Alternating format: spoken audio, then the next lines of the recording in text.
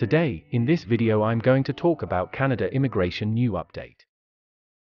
In this video I'm going to talk about Amazon begins hiring blitz to fill 15,000 Canada jobs.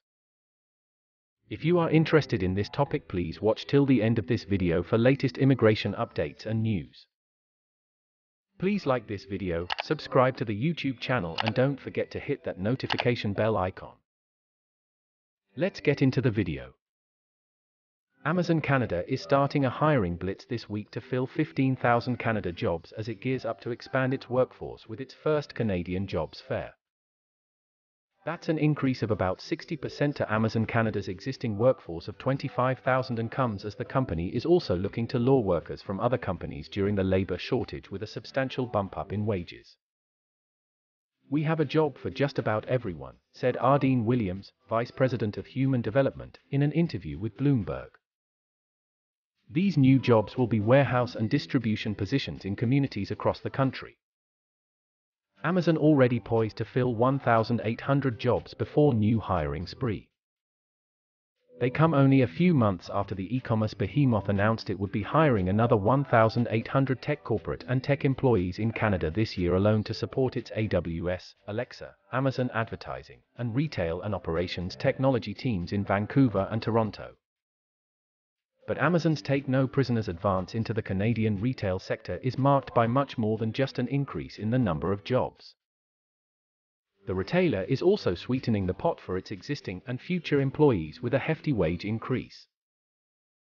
Amazon is upping the starting wage for its Canadian employees on the front line to somewhere between $17 and $21.65 per hour. The company currently starts employees at about $16 an hour, making this a raise of between 6.25% to 35.3% on the current base wages. Amazon is holding a virtual job fair on September 15th to recruit for these new positions. Canada's open doors policy for immigrants attracts tech jobs. The e-commerce company's increasing stake in the Canadian retail market comes only 4 months after venture capitalist Chris Albinson, the incoming CEO of Communitech, first saw the writing on the wall and warned American policymakers in an opinion piece in the Globe and Mail. As the United States has tightened immigration and become less welcoming, Canada has made shrewd policy moves to attract top global talent and capital, wrote Albinson. Canada now has 6 times as many skilled immigrants, as a percentage of population, as our American neighbors do, a significant stat when you consider half of the founders of America's tech unicorns, private companies worth $1 billion or more, were born outside the US.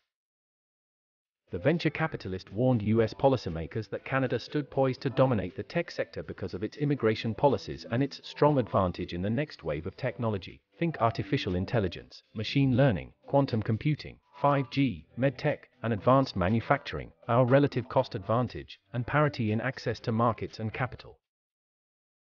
Global talent stream targets 2-week visa processing. Amazon's investment in Canada is proving those to have been prophetic words.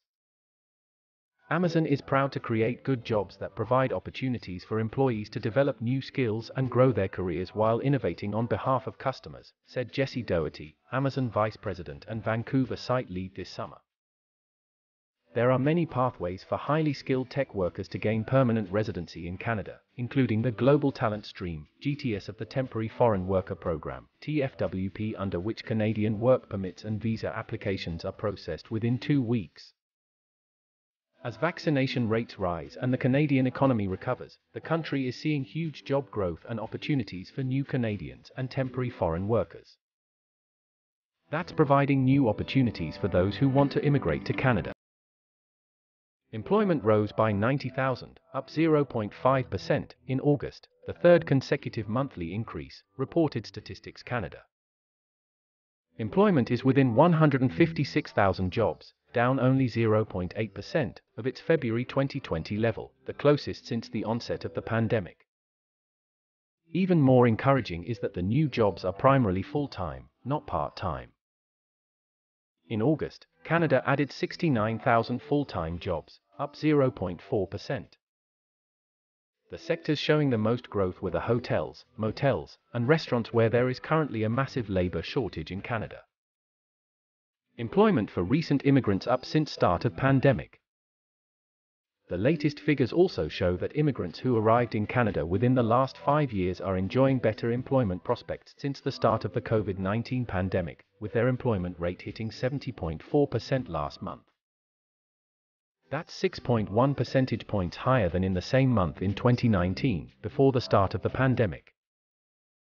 Many of these immigrants would likely have come to Canada under economic immigration programs, including the Atlantic Immigration Pilot, Canadian Experience, Caregiver, Skilled Trade and Skilled Worker programs, which would have greatly increased their employment prospects. Hopefully the details and information is presented in this video is helpful. Canada Immigration News Channel will be releasing a new video when new information is available on any of these updates or requirements.